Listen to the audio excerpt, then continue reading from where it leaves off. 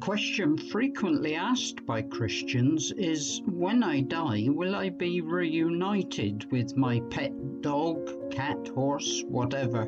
Will there be a place in heaven for animals? Do they go to heaven when they die?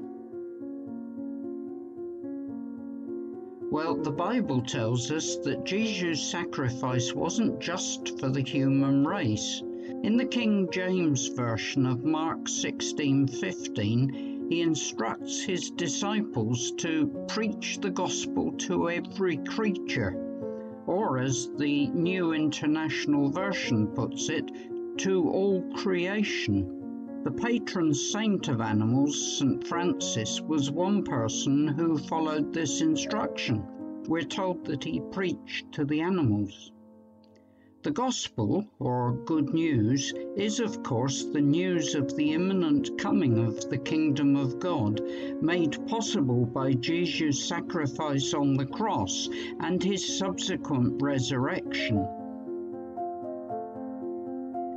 So the kingdom of God, it seems, will be a restoration of a perfect world similar to the Garden of Eden, not populated just by humans, but home to every kind of living creature, all existing once again in perfect harmony.